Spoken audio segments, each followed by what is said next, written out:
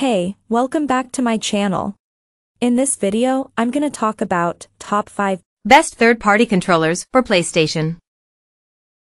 Starting at number 5. Logitech G Driving Force G29 Racing Wheel for PlayStation 5.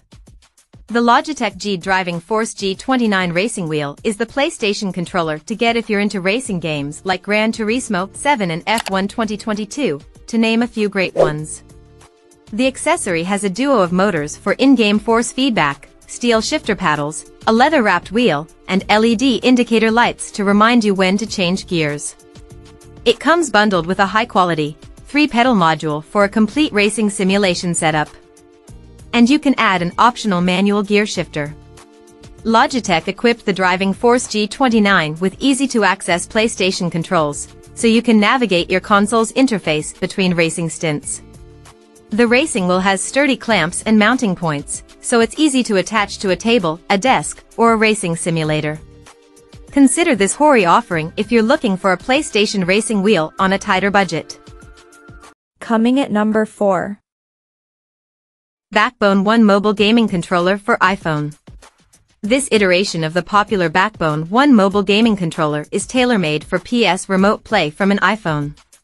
Backbone developed it in collaboration with the PlayStation team, and it has the same white finish as the DualSense controller that comes bundled with Sony's latest console.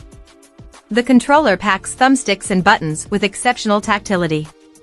Thanks to a Lightning connector, it will link to any iPhone and deliver instant input responses.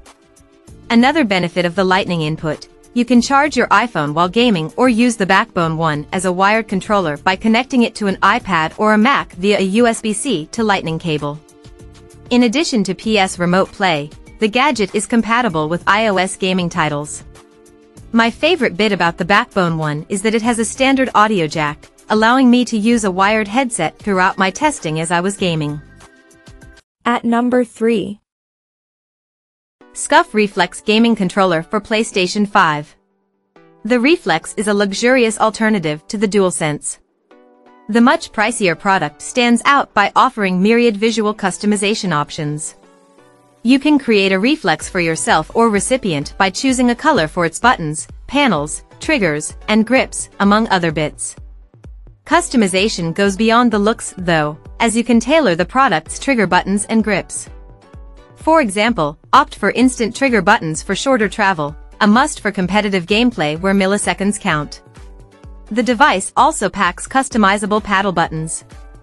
I found them to be handy during intense gaming sessions because I could make faster inputs without disrupting my thumbstick controls.